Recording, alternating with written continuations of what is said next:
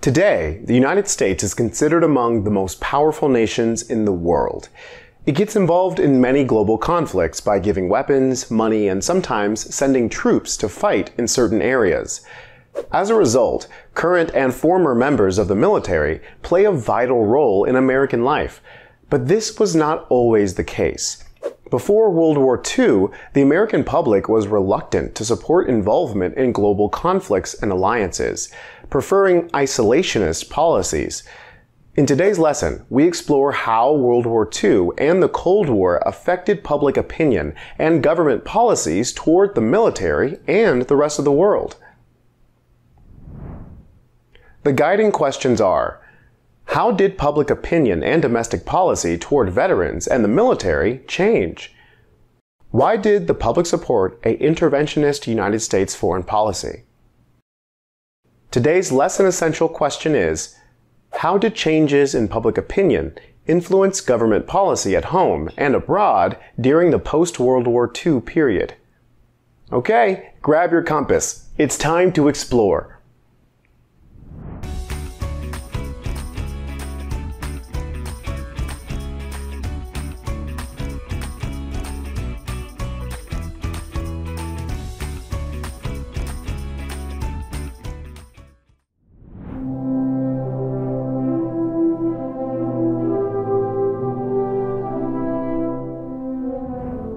Before we get going, let's jump back to the end of World War I.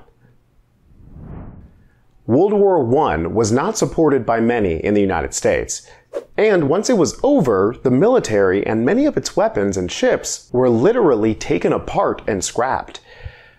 The public did not support maintaining a large military during peacetime.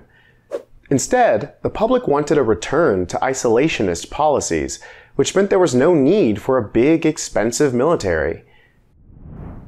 This lack of support for the military translated into a lack of government support for World War I veterans.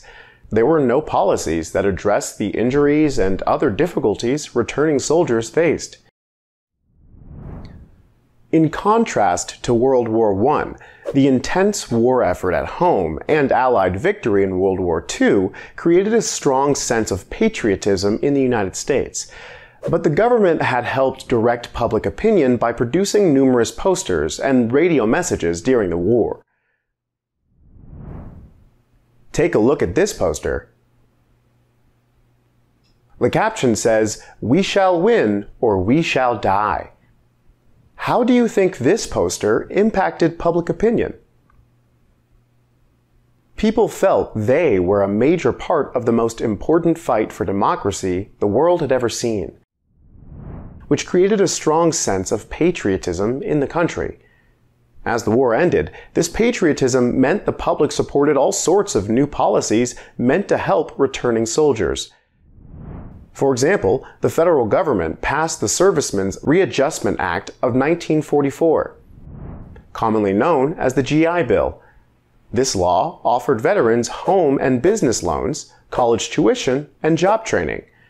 It also offered rehabilitation services for disabled veterans to help them re-enter the workforce. Public support for veterans was followed by changing public opinions toward the military as a whole. As the Cold War began, the public started to view military power as the main source of American influence in the world, which made the military an important institution at home. Across the United States, military bases became important to local communities and their economy. The GI Bill and broad public support for the military enticed many young people to enlist in the armed forces as a way of moving up in society. Since the war, generations of Americans have joined the military and received training in many different technical fields. This has helped them further their careers once their service is over. After World War II and during the Cold War, the military was one of the major institutions in American society.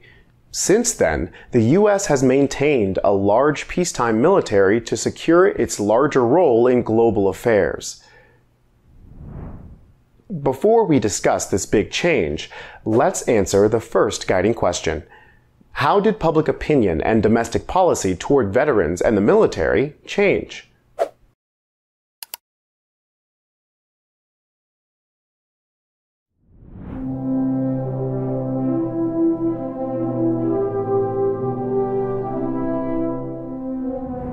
In this section, we'll examine some topics and images that depict some of humanity's worst behavior, such as atomic warfare and the Holocaust.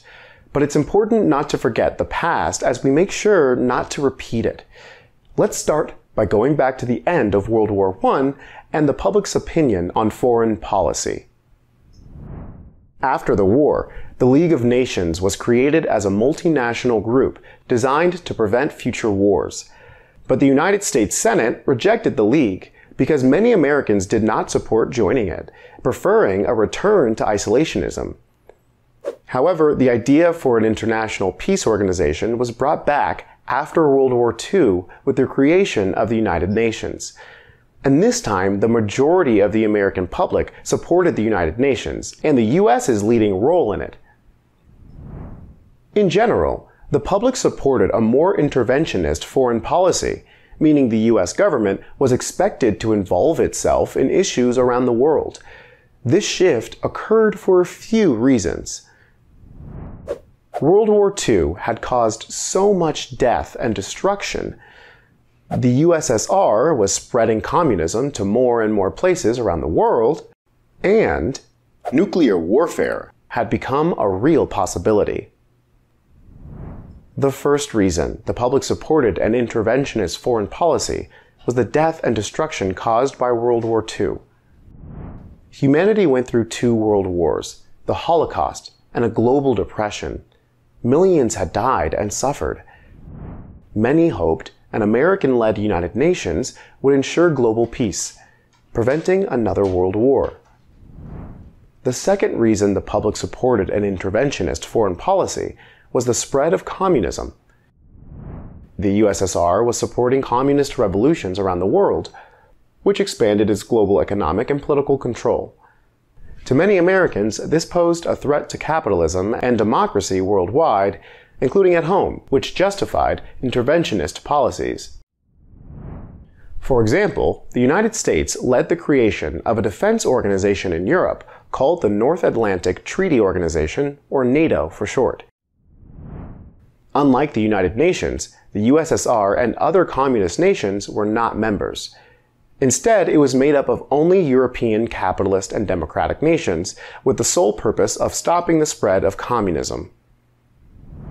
The third reason people supported an interventionist foreign policy was the nuclear arms race.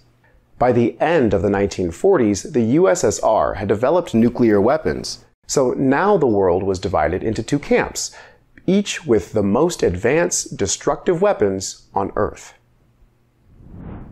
People worried that another world war would lead to global annihilation. It was clear to many that isolationist policies could no longer keep the nation safe. More and more, the public supported interventionist policies to extend America's power and resist communism. Public support and the government's commitment to a more active foreign policy was proven by the Korean War. When the USSR-backed regime in North Korea invaded US-backed South Korea, President Harry S. Truman sent military forces to help South Korea. The goal was to stop the spread of communism in Asia. Truman referred to American military involvement in Korea as a police action instead of a war. This description as a police action helped to justify a series of proxy wars around the world as a way to stop the spread of communism. A proxy war is a conflict where two or more powerful nations support and often manipulate a third country, rather than directly engaging in battle themselves. The Korean War demonstrated that the majority of the American public would only support politicians who were tough on communism and willing to use the military to prove it. Let's answer our final guiding question. Why did the public support an interventionist United States foreign policy?